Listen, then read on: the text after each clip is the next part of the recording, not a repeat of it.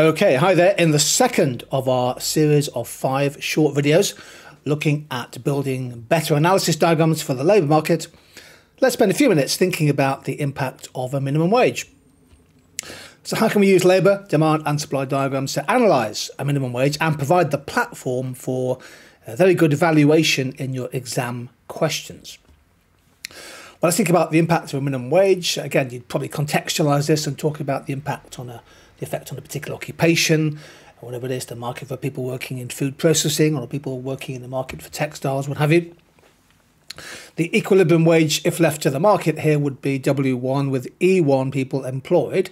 And if you place a minimum wage in the market, to have any effect, it needs to be set above the free market wage, which I've done here.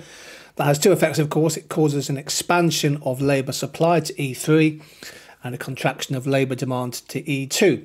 So again, this is the standard diagram which many students would draw for a minimum wage intervention, where the minimum wage can lead to an excess supply of labour. The key thing, as far as I'm concerned, is the impact on employment.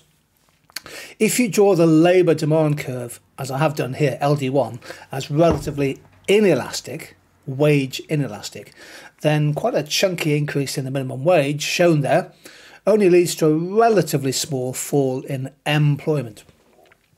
Yes, there are more people looking for work, B, at the minimum wage, but employment contracts to point A.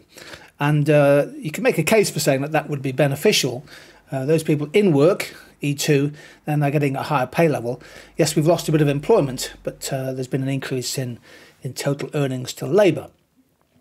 Now, the key thing, I think, in exams is to develop your diagrams. Build slightly more developed, complicated diagrams. So you get analysis marks that moves beyond the ordinary and you get into the higher grade marks. So build or develop your analysis diagram to show the possible effects of a minimum wage on jobs, on employment, when the demand for labour curve, which of course comes from employers, becomes more wage elastic. In other words, more sensitive to changes in the wage. So LD2 here is a more elastic demand curve. And for the same increase in the minimum wage, instead of employment falling from E1 to E2, the number of people in work falls from E1 to E3. You move up the demand curve to point D.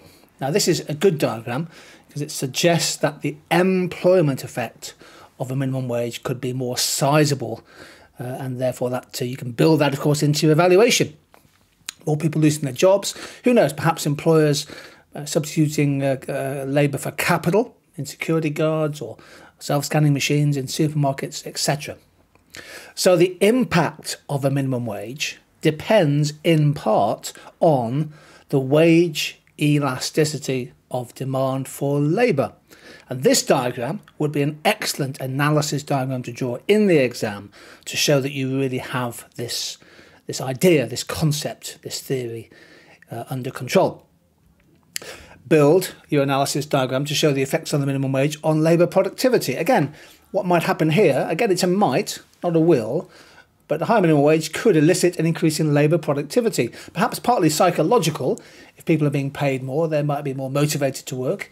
Employers might train their workers to a greater intensity, provide them with more capital to work, and therefore there could be what's sometimes called an efficiency wage effect. I've drawn this in this way. So the minimum wage goes up.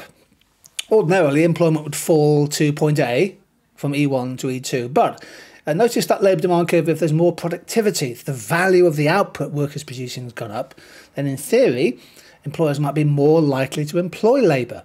So in fact, at the minimum wage, they might employ E4 workers now instead of E2. In other words, if productivity goes up, then the minimum wage might actually cause an increase in employment at the minimum wage. Again, the point I'm making here as revision is just developing the diagram a little bit, taking it one stage further, can help the analysis, and then automatically it helps the evaluation. To what extent is productivity linked to the minimum wage? What happens if firms are making less profit? Do they have the funds to invest in more efficient technology and so on and so forth? Developing these ideas, I think, is crucial to getting top marks at A-level and IB. In the third of our short series, I'll take a look at how you can use labour demand and supply diagrams to show the effects of inward migration.